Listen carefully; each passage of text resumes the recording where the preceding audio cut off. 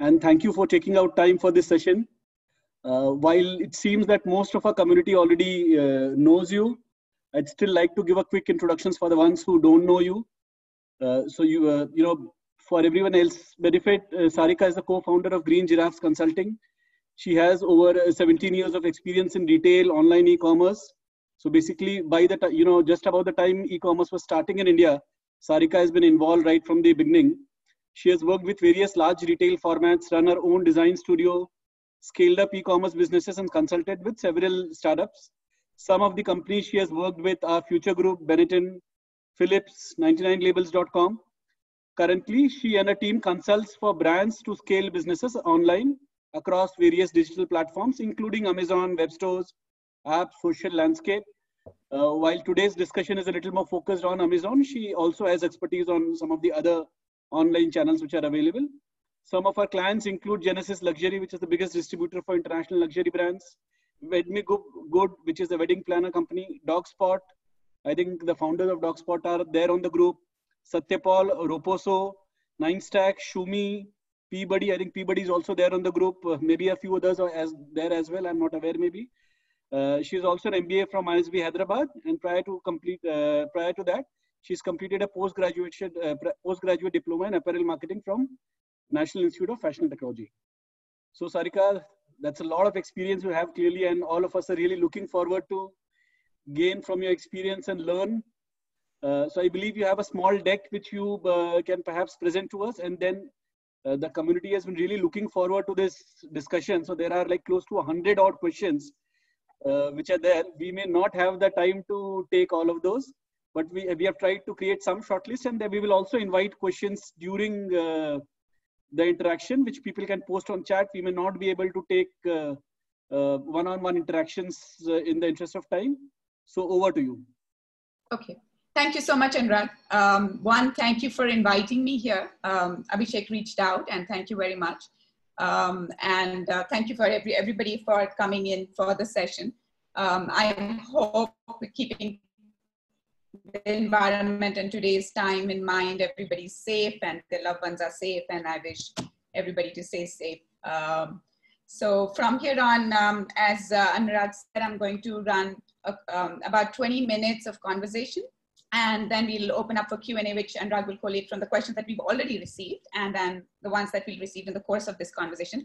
I do have a small request. This is the first time I'm doing a Zoom a call of this nature. So if you can't hear me at any point or there's a break, please highlight that out so that I can retrack, fix, and come back. So I would request for that. And I'm going to now share my screen, and I would start the conversation. Yeah.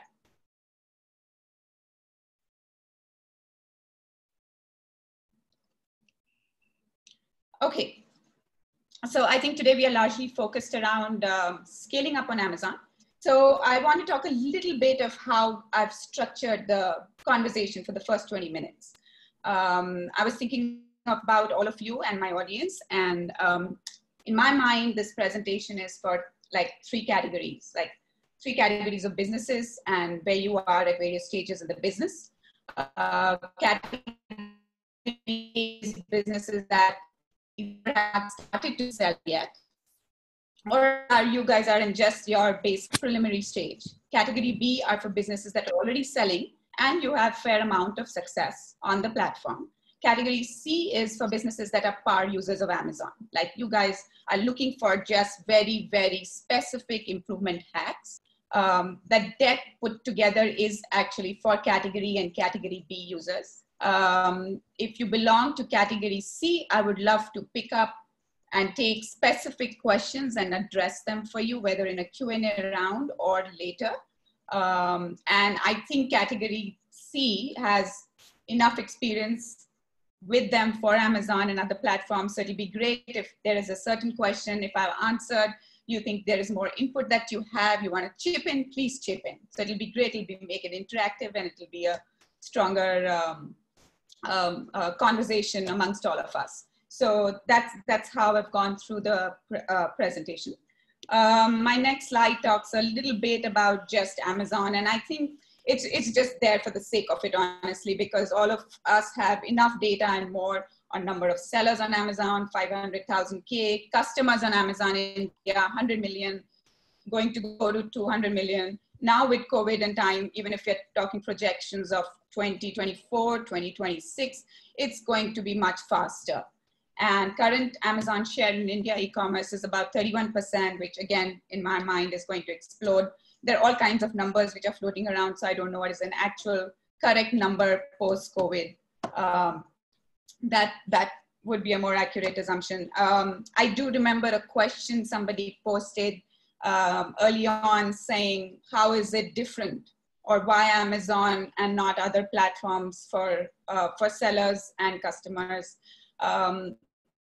I think, so for sellers, I would say, or for brands, I would say Amazon ecosystem is one of the most transparent. It's an animal by itself. So it's chaotic and it's an animal by itself. And sometimes the ear doesn't talk to the tail, like if I have to say an elephant, right?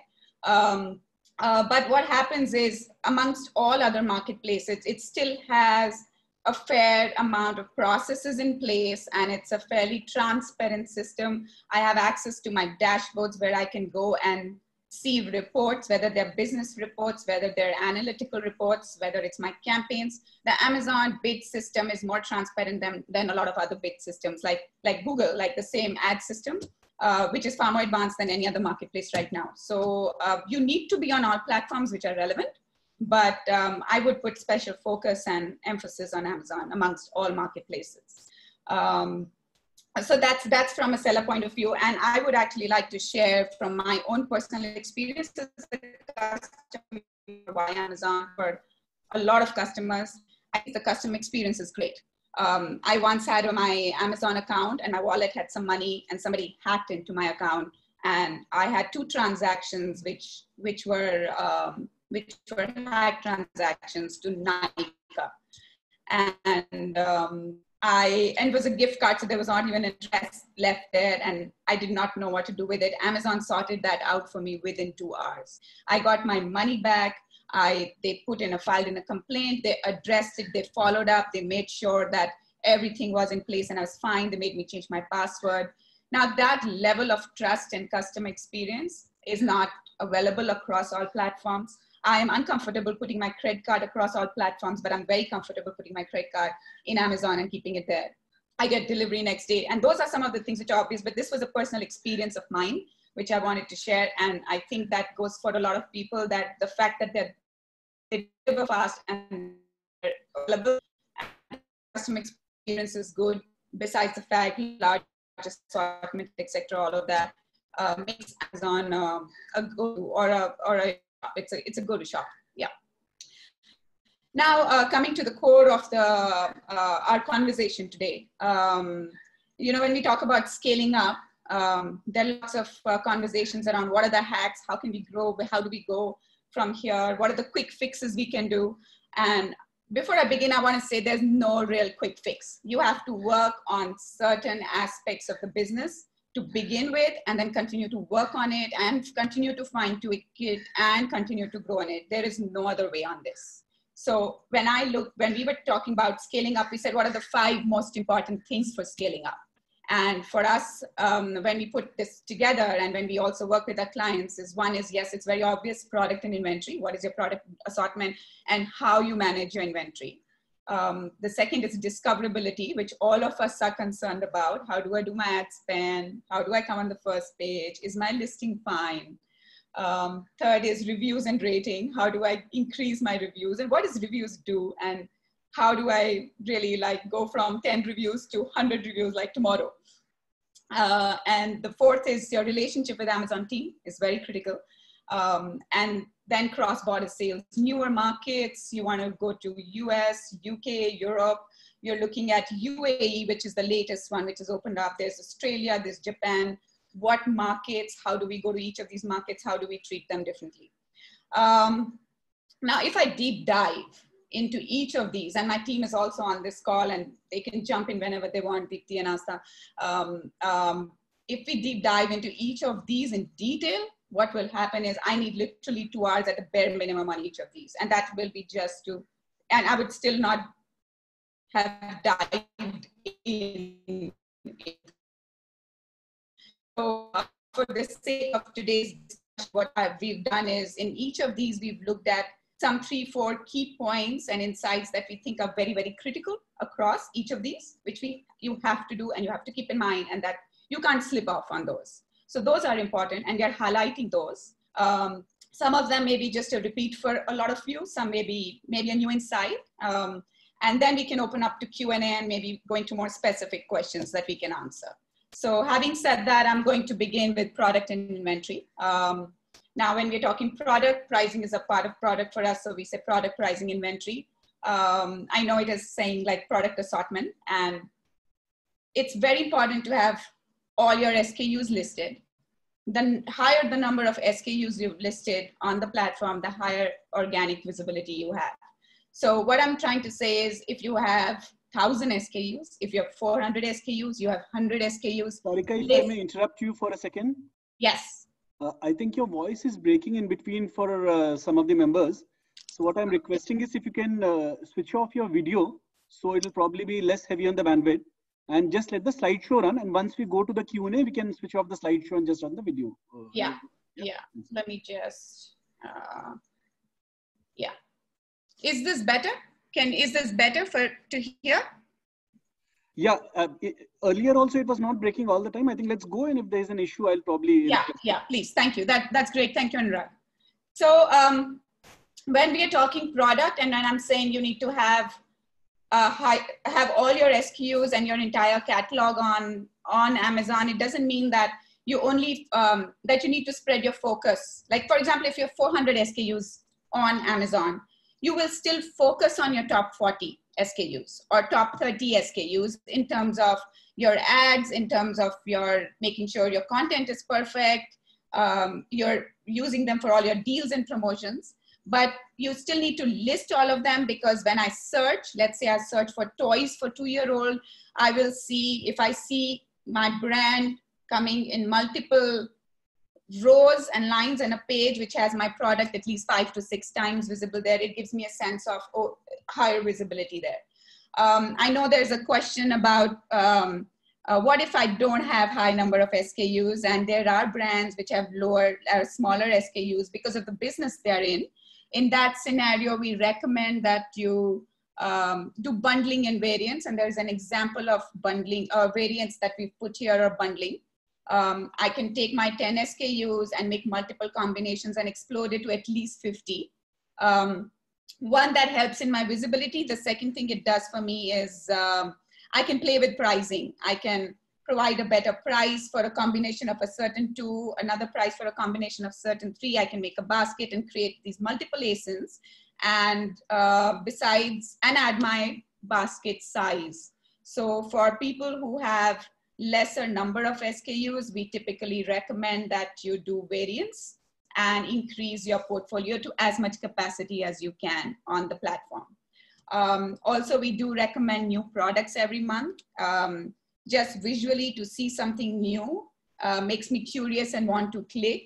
So having new products coming, even if I say I'm introducing 20, I'm using an example from the garment industry. When I say 20 SKUs every month, I'm producing, but I will stagger my go live on the platform. I will space it out so that there is a sense of newness which is there on the platform.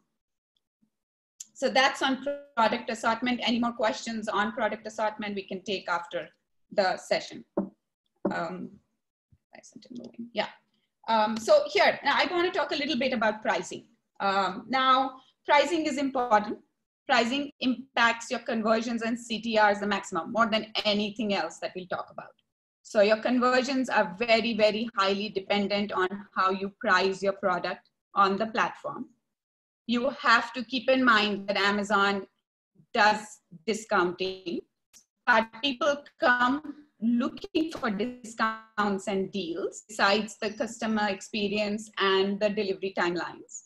It doesn't mean that you can't sell full price. You can sell full price, because I know that's a concern with some clients that we've faced, and people have spoken to us saying, I don't want to be a discounted brand. You don't have to be a discounted brand to be on Amazon, but you do need to keep in mind and factor certain SKUs that you will put on discount. Now, typically what we recommend, and this is not a hard and fast rule. It depends on the industry and the category you're coming from. It's a 70-30 rule that we sometimes use, saying 70% of your products full price, 30% of your products, put them on discount. They will get featured in lightning deals, deal of the day, various other promotions which you need for visibility. So you need to identify which are those SKUs. It usually should be a combination of a couple of top movers and slow movers. Margins play an important role in this. And when you say, okay, I'm going to only discount 5%, that doesn't work. Please buffer at least 20% discount in your pricing strategy and your final price that you put out there. You need entry-level SKUs, but you do need to discount a certain number of SKUs out of your entire portfolio. The other thing that we do track very aggressively is competition pricing. You know, there's an MRP and then I have a selling price. And that fluctuates day on day depending on what you as a brand and what your competition decides to do at particular. Somebody decides to run a coupon, somebody decides to do a flat discounting, and that impacts your revenue. So one, you need to keep a track of that very aggressively. And secondly, if you're priced higher than your competition, you should be able to justify that pricing. So it could be that you are doing organic or a certain material is different, or there is a uniqueness for your product that needs to come out very strongly, or you have a very high brand recall. But that needs to come out strongly in your visuals and the content that you put in, product title, bullet points, your A+ content, all of it. So those are two very important pieces for pricing. And then, yes, of course, then your pricing, you will do your regular, your COGS, and then your shipping and your commission, etc., to arrive at your pricing. But please do factor these aspects in it. Give some buffer and space for free play to be able to discount. Sometimes there've been a concern saying, okay, offline, I'm selling at a certain price. Online, I can't discount. They are two separate ecosystems, and you will have to manage both the ecosystems. Sometimes there'll be deals which go into offline, which won't be available online. So it's a hard like a line to balance in my mind, but the two channels will have to be treated, or should be treated differently. From pricing, I'm going to quickly move on to inventory. Now, this is a no-brainer. Again, everybody knows this, but don't have stockouts. Please do not, and I say this repeatedly, and you still have this problem. Do not have stockouts for your top sellers. It impacts your product ranking. It impacts your sales for that particular product, because you have been running ads on it aggressively, especially on your top sellers. You're running ads, you're advertising, you're participating in various campaigns, and suddenly you've stocked out. Now, if you stock out, all organization goes down the tube. So it doesn't mean that, like, okay, today I stocked out, tomorrow I can put my stock back in and I'll be ready to run from the point that I dropped out of. No, you will go minus. So you need to, then your ads will start to re-optimize again, because your ads had stopped, and you will have to your product ranking has dropped. So please factor in stockouts. Please do not have stockouts. I say this repeatedly over and over again, especially for your top sellers, especially for your high margin products. Do not allow stockouts. Please plan your inventory well. It's important to get a prime tag from a consumer perspective. People like to shop products which are available on Prime, which are available on FBA and Sellaflex. So please look for prime tags, that those are important. The other thing about inventory is seasonality. And again, it's like retail, offline retail, and online retail. And we probably all know this, but during season and during events, please plan your inventory to 3x to 4x. Usually, typically, your inventory is 1x, 2x of what you your sales number or your inventory that you have. You'll say, okay, I'm going to maintain an inventory of 2x. Look at your sell-throughs very closely. The reason we say this, it's not like you can't dispatch to Amazon. Like today, I'm saying, okay, I have a run rate of 2 months. Oh, Diwali is coming up. I will send another batch. Yes, you can send another batch. But what happens is everybody's sending a lot of inventory when there is an event or there is a rush or there is a season or festivity. Now you are going to choke the Amazon system. So they're going to take longer than what they usually do to invert. And suddenly you've gone out of stock. So you're sitting, your inventory is in transit, it's not inverted, and you're sitting on a stock out on one of your top seller. That's a destroyer. So it's all right to have excess inventory in Amazon warehouses when you are running a special, you know, an event is coming up or a Diwali is coming up or Christmas is there or any form of seasonality which is important for your industry and your category. So please ensure that you do not stock out on your top sellers. Now, this is a big one. Sometimes we also still struggle on this. MFN, FBA, Cloudtail, and I also know there have been questions around this. Now here, we definitely recommend FBA and Cloudtail or a combination of the two.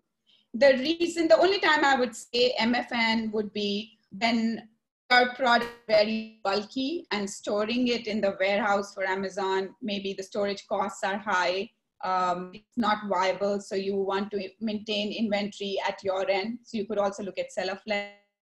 But MFN typically is, you can start on it if you have some products which are combination of bulky, light products, you can keep your bulky products on MFN. But ideally, we recommend being on FBA and Cloudtail. The reason for being on FBA or Cloudtail is that a lot more, you will get account managers, you will get promotions and deals which are not available for MFN. Also from a customer point of view, on being on MFN, I have a longer delivery cycle.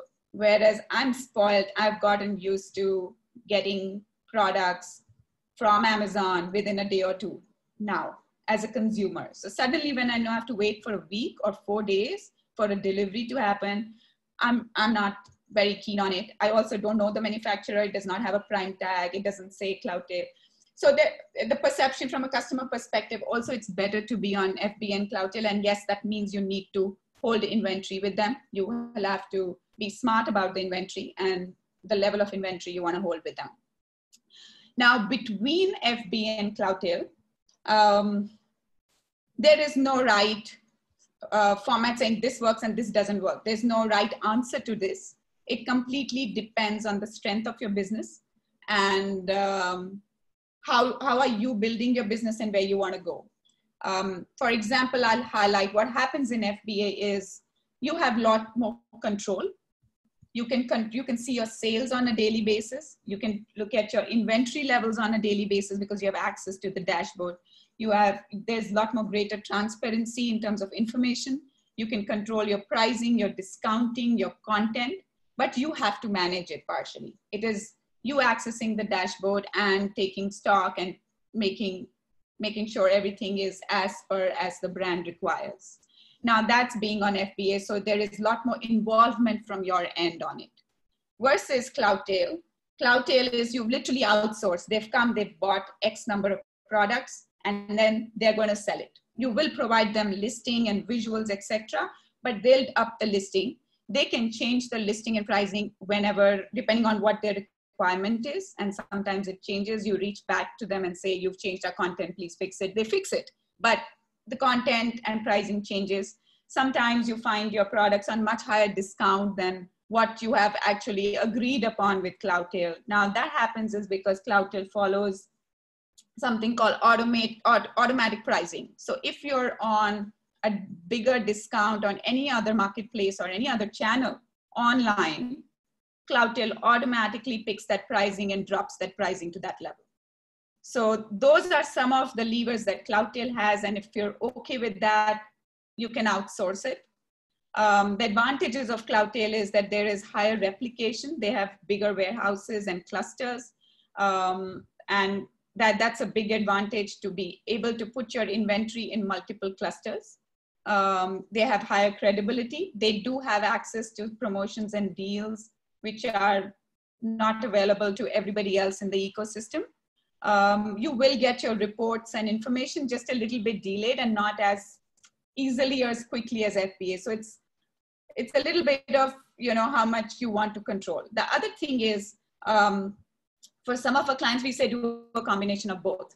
And when we do, say, a combination of both, we look at it as two channels. There are two distribution channels. How do we want to use them? How do we want to treat them? Now, for example, if you have 500 SKUs, Cloudtail is not going to buy all 500 SKUs from you. They will buy your top sellers. They'll buy what is they think will sell. So maybe let's say 100 SKUs. Then the rest of the SKUs, you still want it to be listed on the platform. So you will go for FBA and list your products on the platform, run your launchpad, run your conversation. You will still sell on FBA and you will sell on Cloudtail. So you will have to then juggle between the two. Over a period of time, you will see which one is working better, and maybe you do decide to go with one of them over a longer period of time. Margins is another piece which helps decide between FBA and Cloudtail. The margin Cloudtail is taking. What is the margin on FBA? Can I put all my products on a Cloudtail on that margin? Do I segregate my product assortment for Cloudtail or FBA based on my margin? So that's another format. That's another way to slice this and arrive at a decision. But there is no right answer on it. You will have, these are some of the parameters you can use to decide whether you want to be on FBA or Cloudtail or a combination of both, or even an MFN for that matter. So from here, from product pricing and inventory, I'm going to move to discoverability, which is the second scale-up piece that we wanted to focus on. Now, I think we all know that 80% of Amazon traffic is search-driven. And when you're saying search-driven, I'm actually going and typing in the Amazon search bar for what I want. I have an intent to buy, I'm ready to buy. That's why I've come to Amazon. And then I will go and search for what I need on Amazon. And there are two kinds of listing or visibility or products which will pop up, or conversations which will pop up. One will be organic listing, which will be based on your content and keywords and reviews. And then there will be one which is paid, which are your sponsored ads and your headline search ads, your display ads. So what we're going to do here is I'm going to just quickly run through what aspects make a difference to Amazon SEO, which is your content listing, which is organic results.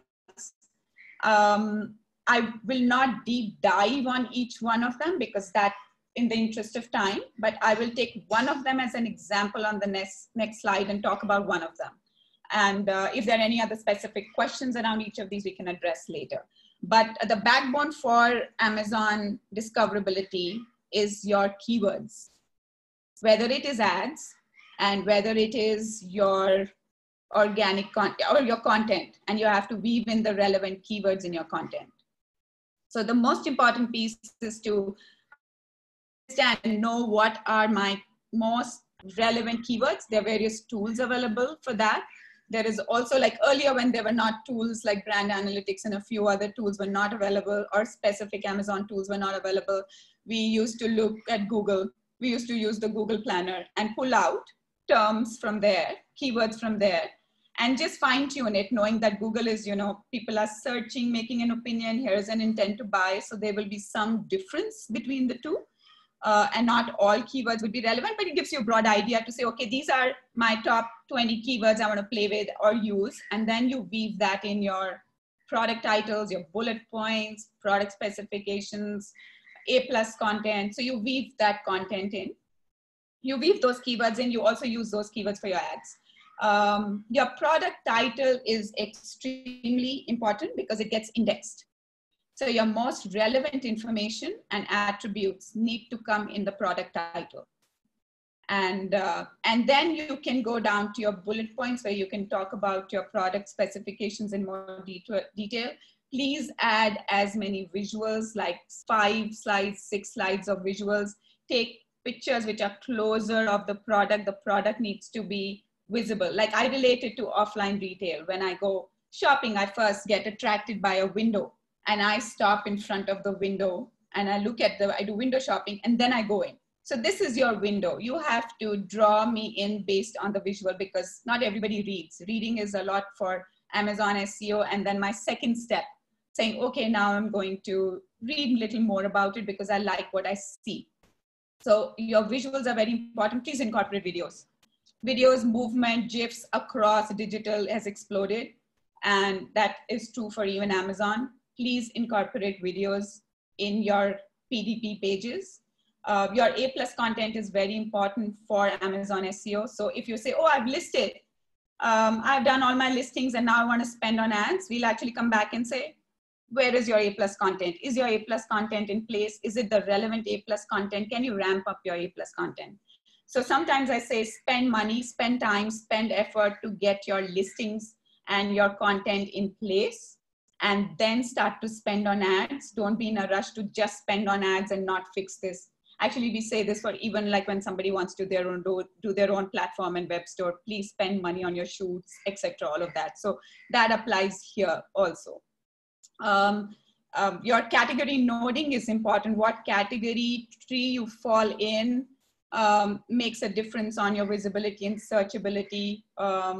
For example, for hygiene, do you want to be in personal care? Do you want to be in hygiene? Do you want to be in outdoors? So there are different categories and subcategory noding. That's critical. We also, when we work with somebody, we actually look at the category nodings and wherever required, intervene and redo some of the category nodings. Now, all of this, if we address this piece well, makes our organic listing there. You'll see a jump immediately. Once you fix the content, you'll automatically see a jump in your organic listing. Now, to give you an example, now here we are looking at a product title as an example. Another thing, please optimize for mobile. Everything that you do has to be for the mobile. When you upload any content, please check on your mobile first and not your laptop. Everybody, like a lot of people rush to the laptop. Everything is on mobile. We intuitively all know it's mobile, but we end up running around and like still going to the laptop to check. Please check your content on mobile and then say this is fine to go or not go. So if we look at this example here, it is Smartivity products. And why we are using this is because you see 3 ads and you see 3 products here. Now, if you look at the title 1, there is no keyword or benefit visible to the customer in the first go, right? In the second one, you will see age and able, no benefit visible. Third type is best where I see age, 6 years, boys and girls, STEM, learning. So I'm saying age, gender, and a benefit to some degrees visible here. So that is my best optimized product title. Your most important keyword which defines your category and brand needs to come in the product title. Please make sure your product title is well done, and the most relevant keywords or information is in the beginning and not towards the end. So your ordering is important. Place the most relevant keyword first and make sure that your title reads naturally. So don't, like, just for the sake of putting keywords, just fit it all in and it just, for a consumer, it's disconnected, it's not reading well, it's not natural. Please ensure that it reads naturally. So coherency is very important. So these are like a few pieces for product title, and we're using product title as an example. We could actually run on each one of them and say what works, what doesn't work, what are the best practices for each of these, but we'll need another session on that completely. The other piece that we want to talk about on discoverability is ads, your advertising. So 70% of the Amazon shoppers never click past the first page of your results. So in a nutshell, what we are trying to say is you have to spend on ads. If you want your product visible, if you want to grow, you have to spend on ads. There is no way around it. And one of the metrics that when we talk to people in the first conversation is your, my advertising cost of sales. I hope most people here are familiar with advertising cost of sales. And we look at, a lot of people focus on direct advertising cost of sales. And direct means like in my Amazon dashboard, I'm saying I've spent 100 rupees. My revenue from spending that 100 rupees directly is 400 rupees. I'm at a cost of 25%, I'm okay. Now, we look at this a little differently, and I'm fairly sure some more people in this ecosystem would agree on it. You have to look at your overall advertising cost of sales. Like already in when you're doing web store, when you're focusing on your web store or app or mobile, you've started to look at ROS, which is your overall, oh, I've spent this much money so far, and these are my sales. Because your Google multi-channel funding now shows that you're getting people from so many places and remarketing and all of it. So just to factor it to one place is becoming hard. So ROS has become a matrix. Similarly, here we are saying, look at overall advertising cost of sales. Which means that I've spent 100 rupees. My revenue is 1,000 rupees overall. I was earlier at 600 rupees overall. So I'm at 10% of my revenue. My ad spend is 10% of my revenue. And then you as a business would know what is my threshold. Is my overall, can I go up to 20%, 25%? What is my threshold that I want to maintain? Hence my overall advertising cost of sales become important, because I'm going to indirectly also, when I advertise, it's going to feed into my indirect revenue also, and not just my direct revenue. And why I emphasize on that is, like, during certain peak seasons like December, November, October, sometimes you have to run direct ACOSs to the level of 50%, 60%, sometimes 70% and lower. Don't get freaked out by that. If your overall advertising cost of sale is where you want, 10%, 15%, 20%, hopefully not more than 20%. But if it's within that matrix, if your direct overall cost of sales is running, let it run for that duration and then optimize it, because it's feeding into your top line. So I would re-emphasize on that. Please keep overall advertising cost of sales as a most important matrix when you're talking about ads. Then there are, I will move quickly to type of ads. There's sponsored ads followed by sponsored brand ads. And then you have display ads. We do have, on the next slide, have screenshot to just show placement for it for some people who are not familiar with the different form and types of ads. But we would recommend sponsored ads as the first ad format to begin with, and then go to headline search ads. Headline search ads and sponsored, they're renamed as sponsored brand ads, are important for both brand and sales, whereas sponsored ads are slightly more direct sales. So those are two ad types that we would recommend focusing on. And within, when you're making your, how you make your ad structure is important. So when you're creating your ad structure, please take, when you're creating an ad group, take products from the same category in one ad group, because you will have the relevant keywords to that. You will know which keyword is working and not working for which, for that particular category. If I mix two categories in a particular ad group, what happens is I don't know the keyword has worked for which of the two categories. So please segregate, have a very, very structured ad group and the number of products within that ad group. Also, what happens is that you will first start with automatic ad campaigns. You learn from them and you take those keywords and feed in your manual ad campaigns. So you run them simultaneously, and you, over a period of time, switch off your automatic campaigns and run manuals, because you can optimize that well. Now, all of this, if you're a category C business, then there are multiple tools which are available now, which will help you in managing just your ads well, which they literally break it down to saying one product, one keyword, that's one ad group. So you will literally run like 400, 500 ad campaigns, and they get optimized, and the algos which run on the back end to optimize that. You can monitor it, intervene wherever there is a requirement for it. Otherwise, so but that's at a level where you're spending fair amount of money on your ad spend for your revenue. To add to your top line. But otherwise, I think to begin with, it can be done manually. It can be managed. Amazon provides support on ads, and you run from there. You monitor them on a daily basis, and you monitor your bids on a daily basis. You look at your keywords on a daily basis. If something's gone high, low, you revise your keyword list almost once a month to say, okay, are there any new keywords I want to add in these ad groups? So you continue to experiment and fine tune on this. So just a quick look, this is a headline search ad. These are sponsored ads, which you'll see in your listing. And these are display ads, which come under your add to cart. These are cross-selling. I can actually say, okay, if I have a product which is relevant for outdoor, then I can actually go and look at, tents or camping gear, and I can push my ad on those PDP pages. So you can cross-sell. Okay, so I now want to talk a little bit about reviews and ratings. This is again,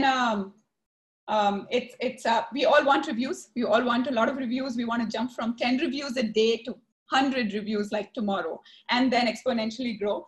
It's a tough one. It's a little bit of a chicken and egg. You have to get people to buy, and then you have to get them to do reviews. And once they do reviews is how your ranking goes higher. So it's like a vicious cycle. And I think a lot of us struggle on this one. And there is no easy way around it again. You do need to maintain, like as a matrix, maintain a rating of 4+.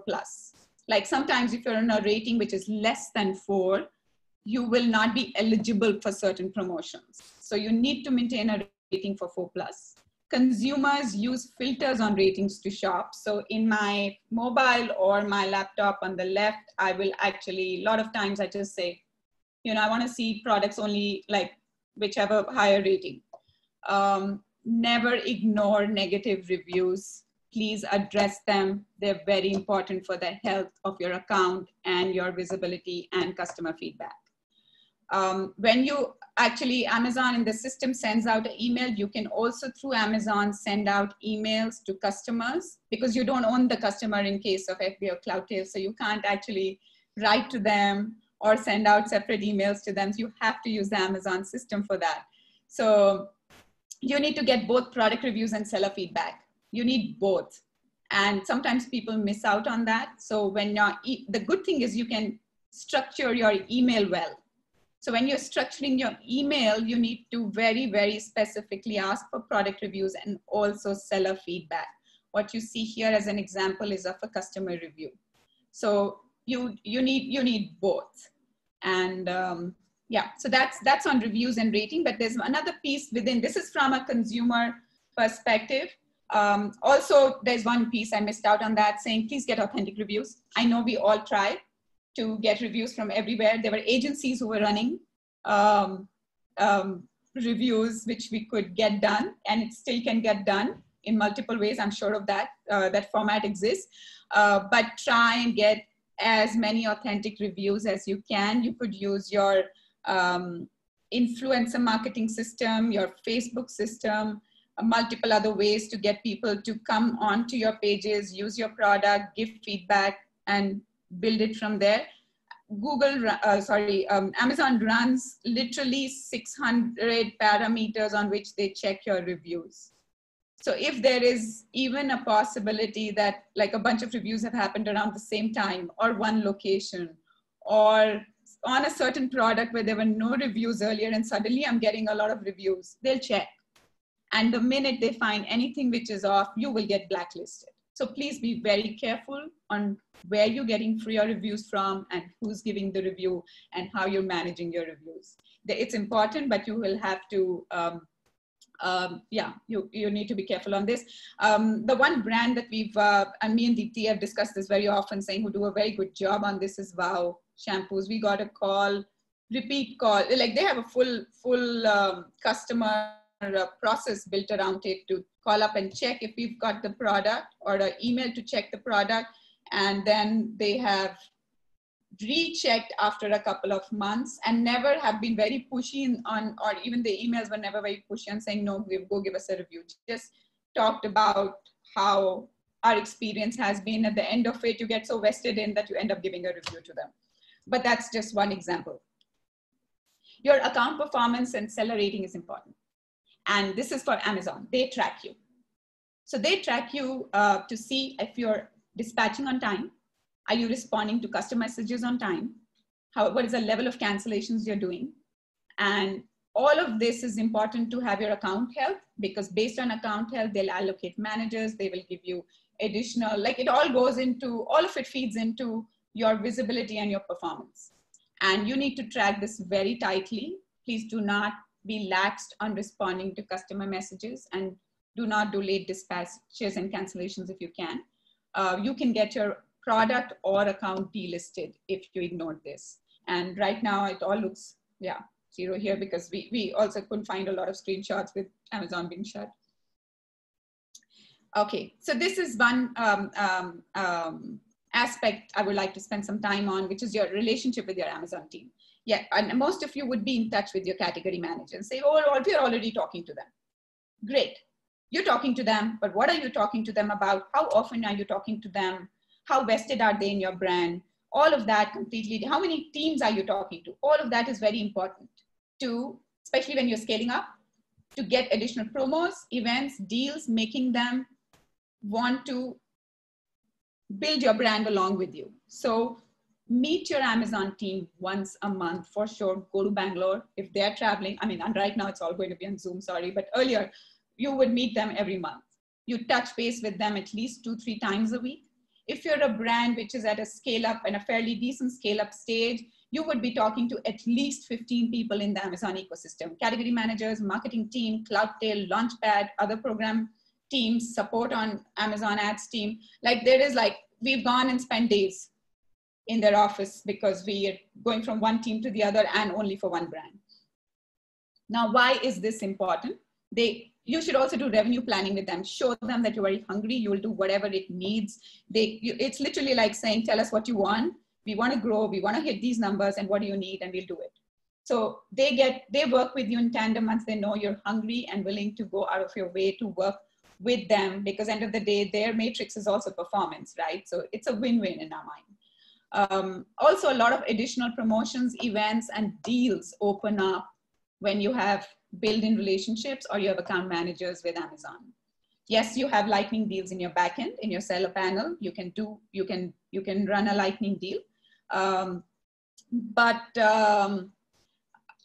it's restricted. The frequency is restricted. So you get frequent lightning deals. You'll get deal of the day, prime day, best deal access, art event visibility and deals, Amazon specials. So there's a fair number of options and promotions which open up, and then it's on the brand and the team to work out as to what is relevant and what you should go for.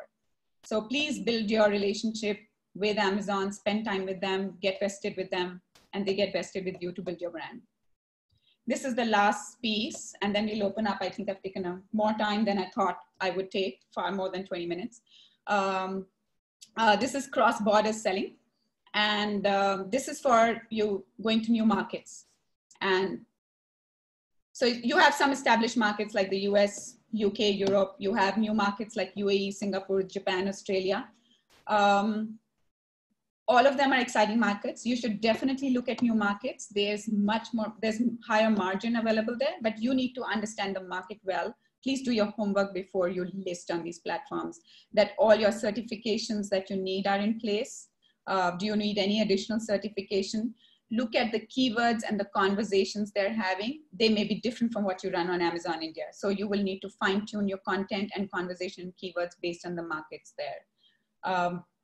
Your pricing strategy would be different based on what the market pricing is there, what is the competition there. So it's not necessary that you put the same pricing there.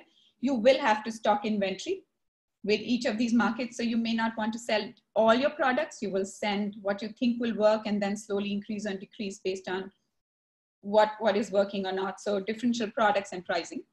Some of the new markets are exciting, like UAE is very exciting right now. Australia is exciting because there's lesser competition and there's better visibility at a lower cost in UAE, for example. So some of these new markets are exciting. And again, a decision to say which market to go to and which market not to go to is something depending on the business, the product gap, opportunity, X amount of research is one need to deep dive in and then arrive at, okay, which are the relevant market for us to begin and then to go from there.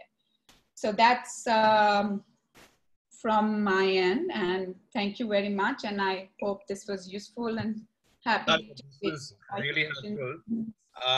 We had actually floated, a form on the group where people could ask in a bunch of questions that they want to talk about. We have the questions put together. If it's fine with you, we can take a little more time, and I'll just ask a couple of those.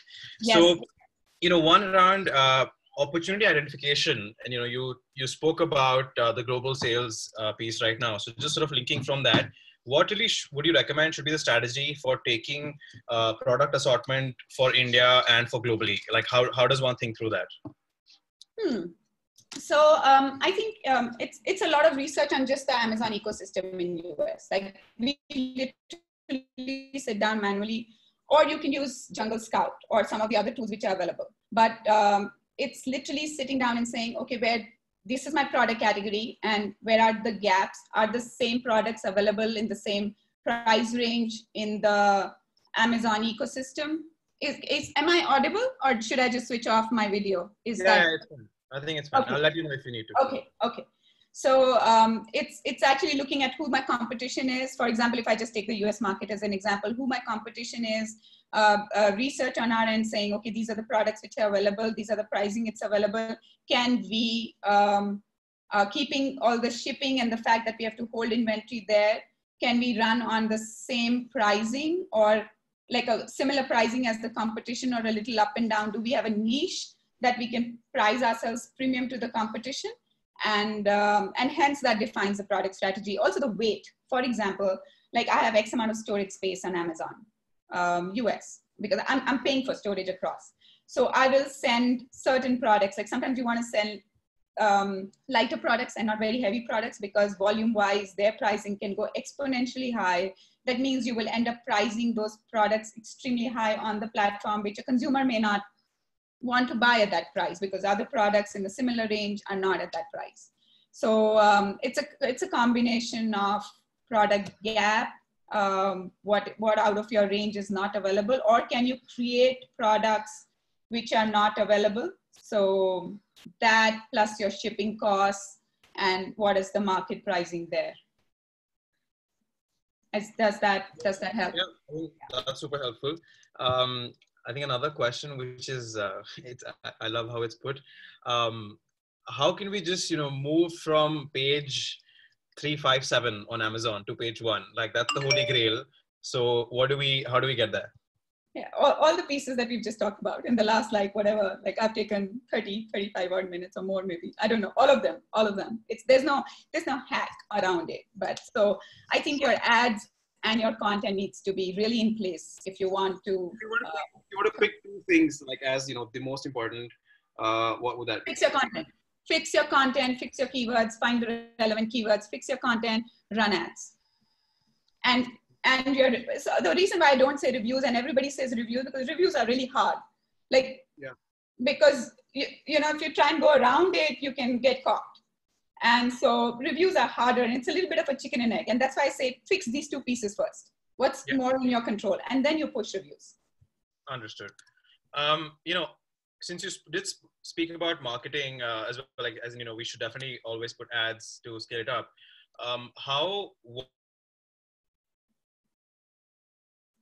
Abhishek, I lost you. Can you repeat that? Sorry, so what I was saying was, let me just kill my video. Is it better now? Can you hear me? Yeah. So, specifically within Amazon, the ecosystem, or like a Flipkart ecosystem, so any e-commerce platform as an ecosystem, how much of the sales coming through that pipe should one plug back into advertising on that platform? Well, we typically say, let's say you should at least like 10-15% of your total revenue you should put back in marketing. And it could go higher. It could go 20%, could be 20%, not more than 25% is a max. Like then I start to get worried, honestly. But till about 20%, and 20% also is when I say when you're in aggressive mode. I want to go out there. I want to be visible. I want to capture. And then I want to retract back to 10%. So you could also, it's not like you need to be constantly at a 20% aggressive, 25% aggressive mode. You can scale back and then come and do a big burst and scale back. But between 10-15% is to your overall revenue. I'm not talking direct costs. There's a big difference between the two. Right. Understood. I think one more thing around here, obviously a bunch of people like Launchpad keeps reaching out to a bunch of us brands in the space, right? There is an additional cost to this. Do you think it makes sense for brands to get on board Launchpad for that additional cost, or is it only specific categories where it makes sense?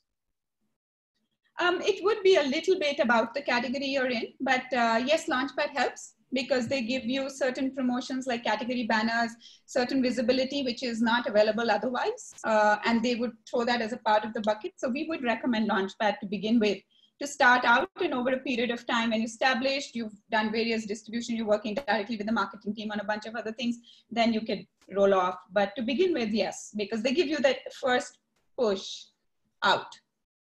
Understood. Okay.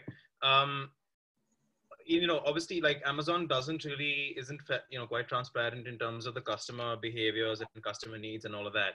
And I dropped off for a bit in the middle, so I'm not sure if you've already spoken about this. But what ways would you recommend, where brands can actually try and understand that behavior better? Like as an example, something that just I've seen a brand do was all that they would ship a lot of their Amazon orders themselves. So that what they could basically do is, they're inserting some form of a marketing communication, which almost incentivizes the consumer to actually mail them back, or to answer a survey or do something, so that they actually get a sense of who the consumer is and what. Obviously, with scale you can't really do that because you'll move to fulfilled by Amazon and things like that. But how do you how do you build it into systems to get some of this customer insight and information in whatever manner you can? Yeah. So I cannot I can't get all my customer information directly because unless you're on MFN. But they've built in some tools to give you a broad sense of who your customer is, like information around age group, demographics, etc. available. Your consumer behavior, if you look at brand analytics, and they also have another tool called Pi. If you work with these tools, you can actually get a sense on the behavior on the platform for consumers. What age groups, what cities, what are they searching for? What are they buying? You will get, they're building in analytics to give you some reports about consumer behavior, but they will not, of course, you won't have access to saying, okay, this is my customer, and I can talk to this customer. So no, that's not there, but there are tools now in the dashboards. Understood. What I'm going to do is, I think post this entire webinar, I'm going to reach out to you and just ask for all the tools you mentioned through the conversation. And we'll probably just put that as part of your deck on one of the slides or something, so people actually have it captured. Yeah. One other question is, just from a unit economics perspective, with Amazon, there's obviously a whole bunch of different charges that are built in. So is that, I think some brands are struggling with being able to really figure out what is the unit economics cost, right? How do I split that cost across my sales? So is there something specific that you know of, or you'd recommend in terms of calculating how my costs are at a per unit level? And, just to also flag, this becomes relevant when one has a portfolio of products across different price points, but, you're really trying to figure out, should I sell the stuff that's above 1,000 rupees only on Amazon, or should I sell the stuff that's below $1,000, for example? Yeah, you'll have to do that calculation. We literally have sheets where we say what is our retention sheet. Like we put in all our costs. This is our COGS, this is cost of shipping, this is cost of packaging, this is cost of all of it. And this is Amazon commission, this is my discounting, this is my additional, if I've done a marketing spend on it. Like you put in all your costs, and you can actually at a unit level know if I make margin, what is my margin coming to, and then say, is this margin enough or not? Like as a business, I know my benchmark of a margin, right? I need to make this much margin of any product I sell so that I can then take care of my overheads, because then comes my salaries and my other marketing costs of brand building and all of that, right? So you will know what your net gross margin that you need, or a net margin that you need as a business. And you may want to tweak that a little bit from like when you run your own store or physical retail, and saying, okay, this is what I'm willing to do extra on Amazon, or let my margin drop to this level on Amazon because I'm getting a lot of footfall, right? And maybe volumes will take care of it. But ballpark, you will have to do that calculation. And certain products which don't make sense, don't have them on Amazon. Do not have them on Amazon on a Cloudtail or keep them on MFN, or keep them on other platforms, or just keep them on your web store, and you can run an exclusive on your web store for some of those products. But if they're not making sense beyond a point, then don't have it. Unless you're ready to say, okay, these are my opportunity costs. I'm going to let this product run at, let's say, literally zero margin, negative margin for 6 months.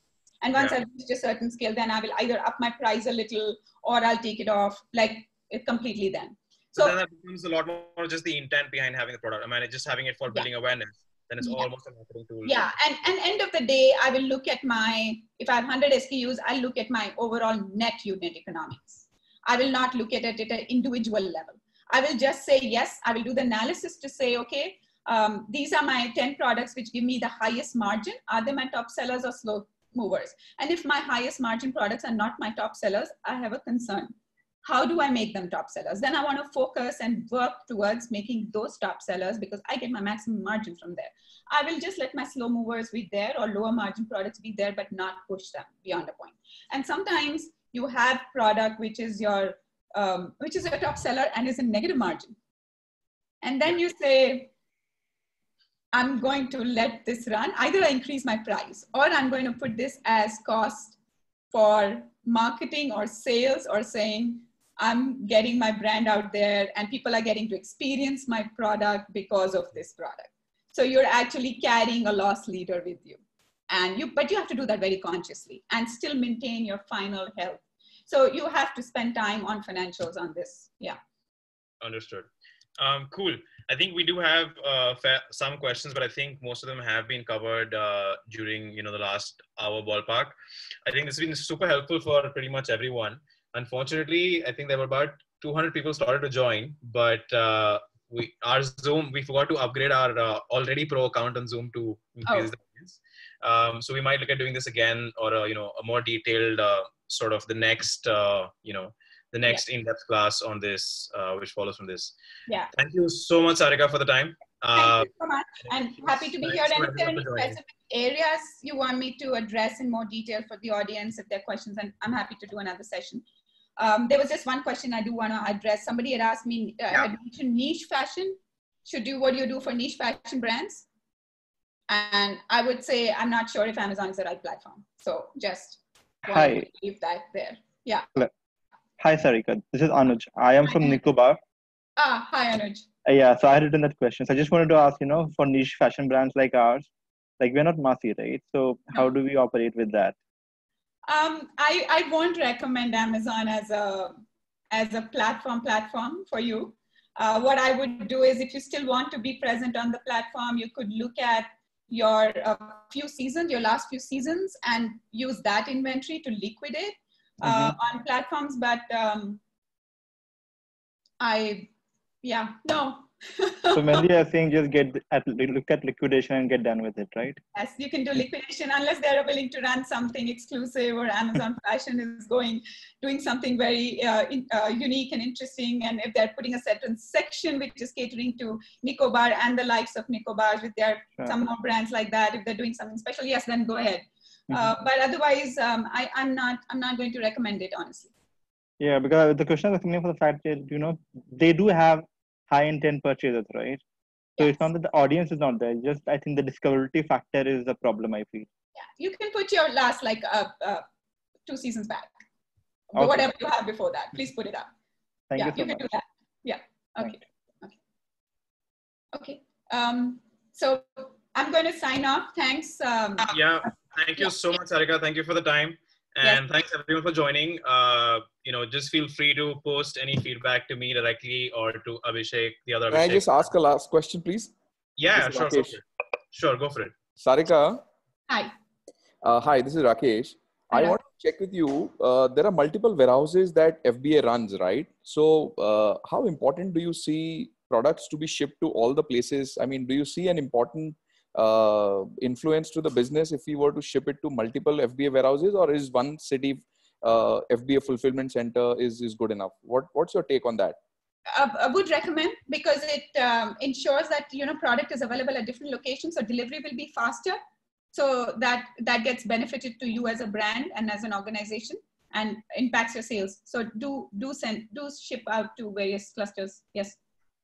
Oh, cool. Thanks. That Yeah, answers. you could segregate saying, okay, these are my important clusters because I think broadly my customers come from these clusters. So if you're worried about inventory getting stuck, you can say, okay, I'm going to make sure I'm definitely there in my top 4 clusters and not there on like all the clusters. So you can do that. No, the reason I ask is because it also, kind of invites a little bit of paperwork, which means GST, multiple states and stuff like that. So I just thought if there is a, benefit overweighing the effort. I would recommend it. And Deepti, if you want to say something here, please jump in and say if she's listening in, then yeah. Yes, hi, Rakesh, just to add to that, what you could also do is you can get glance view reports from your account managers. You could ask for that. Sorry, what report did you say? Glance view reports. Glance view, okay. To tell you which clusters you're getting maximum glance views. So you can then also decide basis that if you should open those clusters or not. Because it's possible that you're getting customers from Delhi and not enough customers from Bangalore because you do not have stock there. So yeah, that's one piece that you could look at. Perfect. I think that answers. I'll do a little bit of homework on this. Sure. I have a quick question as well. This is Shalab from Akiva. Hi, Sarika. Hi, how are you? Any way, unless one is doing MFN, to get a sense of customer cohorts, repeat rates, etc. from Amazon? Deepti, do you want to take that? She's gone on. Yeah, there she is. Sorry, Shalab, would you be able to repeat that once? I was asking if we're doing FBA or Cloudtail, is there any way at all for us to understand what our customer cohorts are? No, not. I mean, even for the larger brands, etc., does Amazon give that information on a Pi gives you some information. There's a tool called Pi. It gives you some information, but it's in bits and parts. You won't be able to get a complete sense on your customer cohorts. Yeah, but that's about it. You'll be able to get the information in bits and pieces. Got it. You could try your Amazon team and how tightly you're hip jointed with them and if they can give you some in deep dive, but that also will be very limited. Yeah. Got it. Okay. Thank you so much. That's all from me. All right. Thanks. Sure. I mean, I guess we can take in any other questions if people have some. Hi, Sarika. Ankita here. Hi. Hi. I think it's sort of fairly similar to what Nicobar asked. We are a made-to-order brand, and we've mentioned this on Amazon as well, that we need about 2 to 3 days to create a product and dispatch. We do not do FBA categorically because we are a made-to-order brand. So do you think that as a brand, is there any possibility or any avenue that we will be able to sell more on Amazon? Or, I mean, it's better if you keep your inventory ready, keep it on FBA, keep it in warehouses, and not sort of focus on made-to-order for selling on Amazon particularly? See, there are 2-3 things that come to my mind on that. Like if you're a extremely well-known brand, then yes, people will search for you on Amazon, and maybe they're okay with the 3 to 4 day or 2 to 3 day delivery. You will, I'm sure, still be selling some. It's just that the number of units you would sell versus if you had your inventory right there and delivery in the next 1 or 2 days, there would be a difference. And I don't know if you're a business, you're okay with that or not. The third thing, and we faced this with a client a few years back, and you would remember that, what we ended up doing is we knew some of the products which were like cash cows, which were basics, which we knew were being ordered. And so we actually started to hold inventory on just those products on FBA and let the rest be on a made to order. So that at least helped us do the jump and improve some bit of the revenue. Okay. Yeah. Right. And also, do you think if we opt, right now we are shipping via Amazon.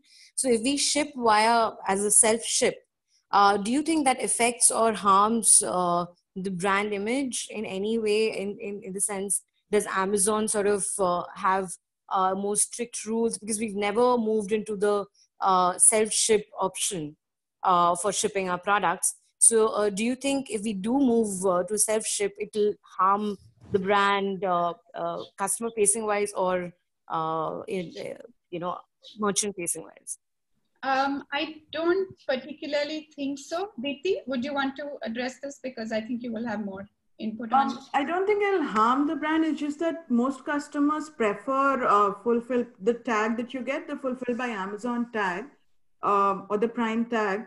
You can also get that by being on Seller Flex, but then again, for that you would need to have some basic, requirements that Amazon has, and you need to be at a certain scale to get the facility for Flex. They're also coming up with more programs where you can have the inventory at your warehouse and you get the Prime tag. But otherwise, I don't see any other harm than customer being like, it's slightly detrimental to the customer because most customers prefer buying something which is Prime. Got it. Yeah, I understand. I have a question. Hi, Sarika, I had a question. Just you mentioned this tool Jungle Scout. Are there any other tools that you suggest for Amazon in or Amazon US tools that you could, I mean, from all the way from inventory to accounting to multiple stages? I know that a lot of like returns, reimbursements, all of that stuff is very hard to track for us. So are there any like tools that just do it for you like simply and like in a nice way, which is well, different tools which cater to different pieces. What we can do is what Abhishek mentioned, like we can put a list of tools together and say what this tool caters to. Like there's a tool just for ads if you reach a certain scale. I mentioned that earlier also. That is there. There's a tool to just check what is the pricing that is running across, right? So you don't have to manually do competition pricing, but you can actually just use the tool to map that out. We can send out the list of tools and Abhishek. Yeah. We'll just put it on the deck. I mean, I think for the whole group, that'll be beneficial even for the participants who aren't online right now. We can send that out to everyone.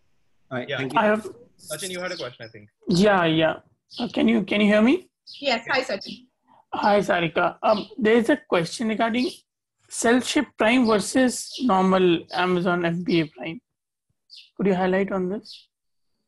So typically on MFN, your timing is more than the time which Amazon takes to deliver. They're just logistically, they're the largest logistics company, more than just saying they're a bad platform for e-commerce. So in self-ship, the time is longer. And self-ship Prime. Oh, I don't know. Deepti, do you have anything on this? So Sachin, what exactly would you like to understand there? On self-ship Prime, Amazon is offering it to certain sellers who can manage the guaranteed delivery timelines that they have, and they're pretty strict about it. But if there is a specific piece that you'd like to understand there on self-ship Prime, then I can explain that. Mostly on visibility and conversions.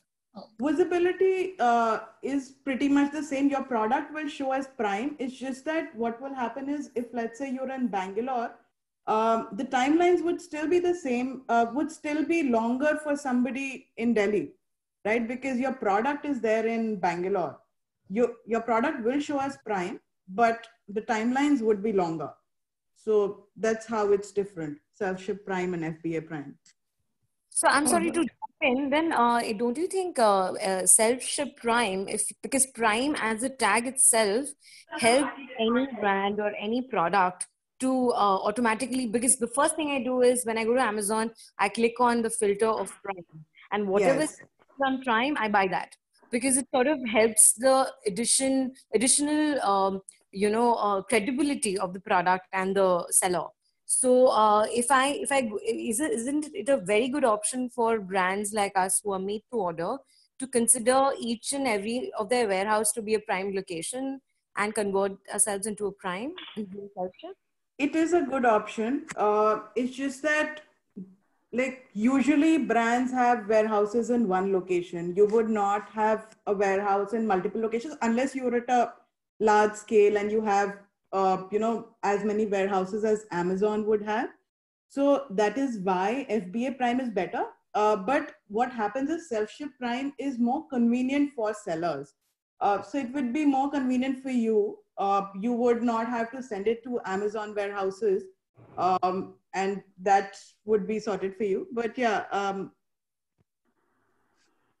Also, also like, because you're made to order, right? If you're a made to order, and earlier we didn't have this self-ship Prime when we did the earlier, like a few years back. So maybe that's a method, that's a way forward. Actually, that would be interesting for her to try self-ship Prime because of the very fact that it's a made to order and she doesn't have ready inventory. Yeah. So she gets a Prime tag. So that's something for you to explore for sure. Thank you. Thank you so much.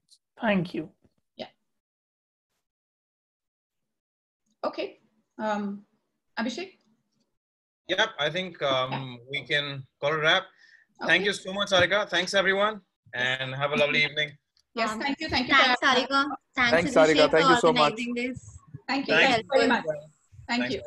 Bye. Yeah. Bye.